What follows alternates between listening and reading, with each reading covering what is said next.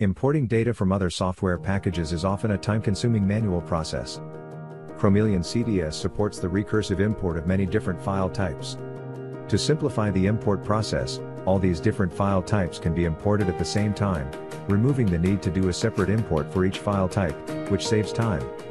Simultaneously import different data types using the Chromeleon CDS import tool. Select Import, Bulk Import from the File menu. To import a folder, click the icon to open the folder dialog, where we can select the folders to import.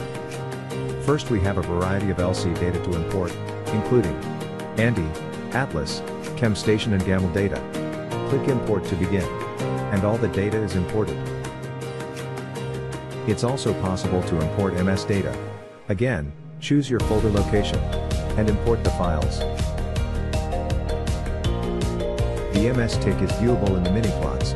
Now we can import Waters Empower data as well. Click on the Add from Database icon. Enter the Empower database username and password, and connect to the database. Choose to import individual sample sets or all the data. Once imported, all data is read-only with the original integration and results.